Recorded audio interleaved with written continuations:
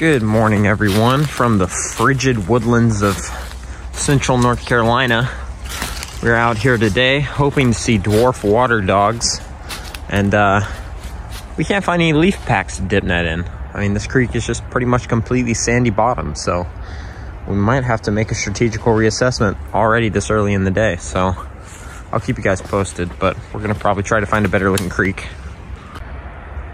All right, guys, no sooner had I ended that clip, we came across this one little puddle with a few leaves in it, and we have two dwarf water dogs here. Three. Tim just pulled out a third. So these are all juveniles, I'm assuming. They're really small. So what we're gonna do is try to get an adult here. The adult should be a couple inches long.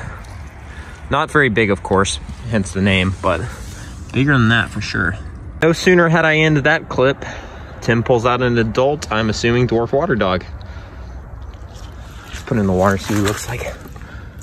There you go. Dwarf water dogs. All right, guys, I just pulled up a adult dwarf water dog. There you go. Check that out. They look kind of nondescript in the net, but when you put them in the water, you can tell that this is actually a little gilled water dog. I'm gonna take this guy over the water real quick.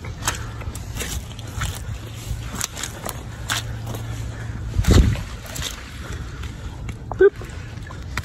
So 2 adults so far. Well, 9 dwarf water dogs and what, 3 netfuls? 4 netfuls, including 2 of these adults and a bunch of little half-grown guys and some larval ones too.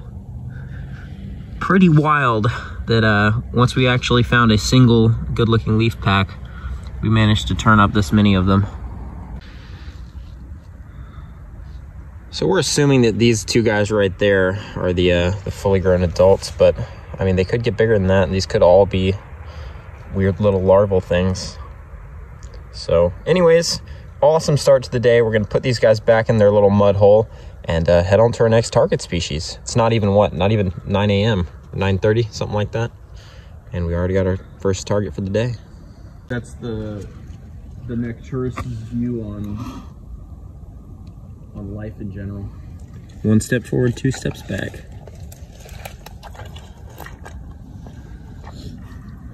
They're so cool.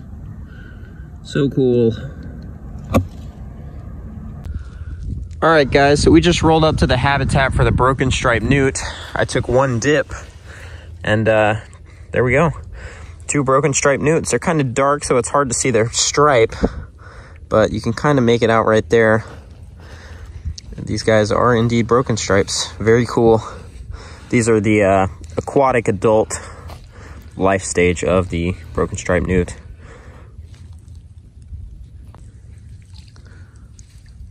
I'm gonna put these guys in the photo aquarium so you can get a better look at them in their environment. All right, guys, I got these guys in the photo aquarium, and I did actually manage to turn up 1 more. So 3 total. This one actually looks like it might be a female. I think the other 2 are boys. But this guy has a surprisingly complete stripe on him for a broken striped newt. Kind of looks more like a striped newt, but we are in range of broken stripes. So anyways, gonna snap a few quick photos of these guys and put them back in their pond. All right, guys, releasing this broken striped newt back into the pond. On to the next target. All right, guys, we are in the habitat of our next target species, a currently undescribed species of Eurycia, similar to a 2-line salamander, but these guys are endemic to this region of North Carolina, and we're hoping to turn one up. Well, guys, this is a larval individual, but this is the undescribed Eurycia species. Anyways, the adults are kind of interesting looking, so hopefully we'll be able to turn up one of those. But for now, this is a nice little lifer. We're going to let him go and keep looking.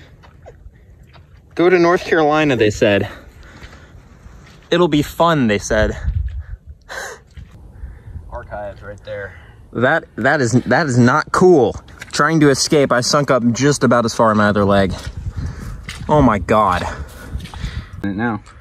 All right, guys, Tim and the Claw trademark have gone MVP and turned up an adult Sandhills Eurycia right here under this pine straw. Look at that thing. Really strange looking. I mean, it's pretty obvious that this is not a southern two-line salamander, even to the untrained eye. I mean, it doesn't have lines. It's like a mud salamander that's a Eurysia. All right, guys, here is one more look at probably our most ambitious target for the day, and the thing we dedicated the most time to looking for, the Sandhills Eurysia. Pretty straightforward looking salamander, but definitely interesting. These guys have not yet been described, but the work's been done is apparently coming out soon, so. Venom in the fangs. All right, guys. Oh, well, he released himself. All right, guys, it's getting pretty late in the day, but once again, we had a lot of luck getting our target species. Anyways, we found a lot of our targets today in relatively fast pace, and super excited about that yet again. We killed it today. I'm super stoked on how well this trip's gone so far, but we will be targeting the Neuse River water dog. I'm gonna meet up with one of my buddies who's doing research on this species, and we're gonna see if we can turn one up. So I will see you guys then. All right, guys, we are out here in the habitat of the Neuse River water dog, hoping to turn one up today. We'd also like to see more dwarf water dogs that we saw. I think I'm gonna have those guys in the last video, but hoping to see some more of those too, possibly, or whatever else we can turn up. So, well, guys, we got out here into the habitat of the Neuse River water dog, and within 5 minutes, turned up that little guy. That is a juvenile Neuse River water dog. Probably the rarest salamander we found on this trip. Absolutely ridiculous. I cannot believe this. We got it in like 3 scoops of the net. We're going to collect a little bit of data on this guy and send it to someone who's doing research on these amazing animals to help preserve and conserve this species that is endemic to North Carolina. Probably one of the most important natural jewels of the state of North Carolina, right here in front of us. So we're gonna photograph this guy, like I said, take a little bit of data and let him go right back into the river. Absolutely amazing way to end our time in North Carolina. Alrighty, ready when you are. Glare is gonna be terrible. Where are you gonna put him? Right here in the front? Yeah. Let's see. Oh, okay. All right. Go for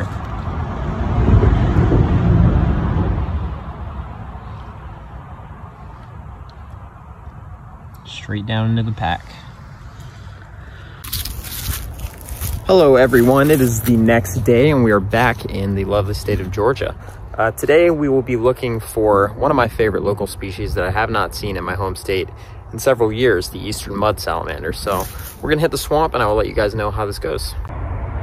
Here are our first herps of the day. A bunch of painted turtles, 2 just jumped in right there. But there's a number of them right there. 4 right there. Pretty cool. All right, first herp to show up at this locality is this little desmog, spotted dusky assuming.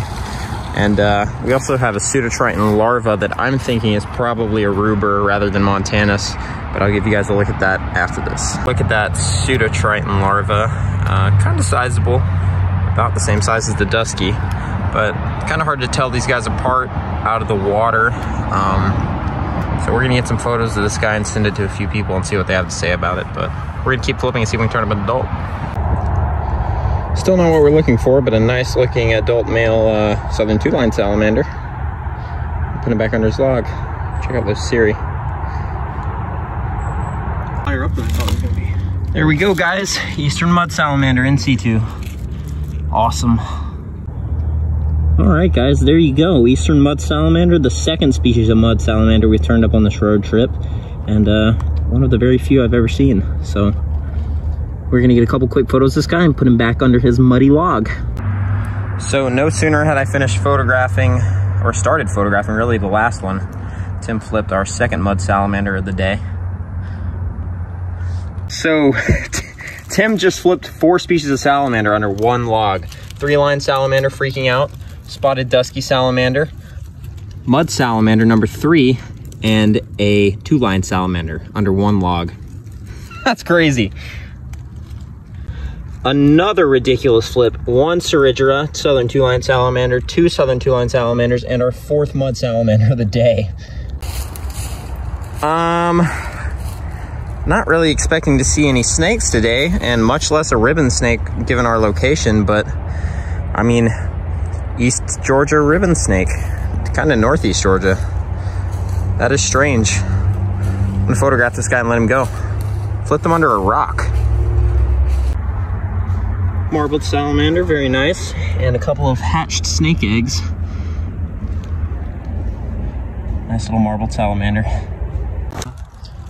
There's another marbled salamander. Always nice to see these guys this late in the spring.